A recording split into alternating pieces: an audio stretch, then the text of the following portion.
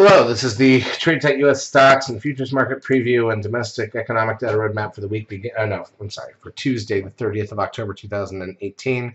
One more day left in October, so the statements print on Wednesday, but it is not an end of quarter.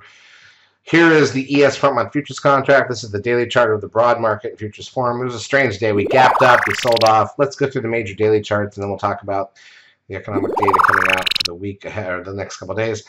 Crude oil down 16 cents. That was not a big deal. Gold up $1.70. Also just a blip. It doesn't really matter. The S&P ended up closing it down 17.44. It's a new low close in this move here. Puts us at a 6-month low, and generally speaking, not pretty. Compare it to the close of the year last year, and we were down for the year at this point in time. NASDAQ 100 down 138.50. Still up for the year by a couple points, although we were lower earlier at one point in the day, and it was a negative day. So it's still the lowest close recently.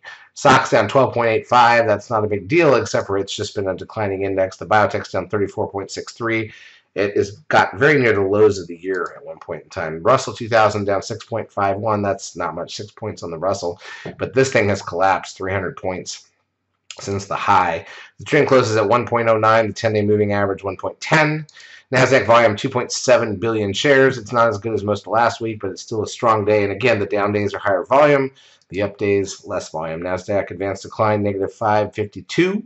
Some more stocks down than up on the New York, negative 447. Google loses $49.02.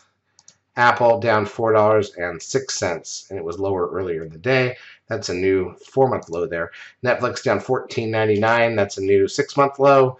Amazon down 103.93. Ugly day for Amazon, and that's a new 6-month low. Tesla up $3.95. Tesla has been holding on in all of this. TLT, the 20-year bond ETF, down 26 cents. Goldman Sachs up 2.13, but very near the lows.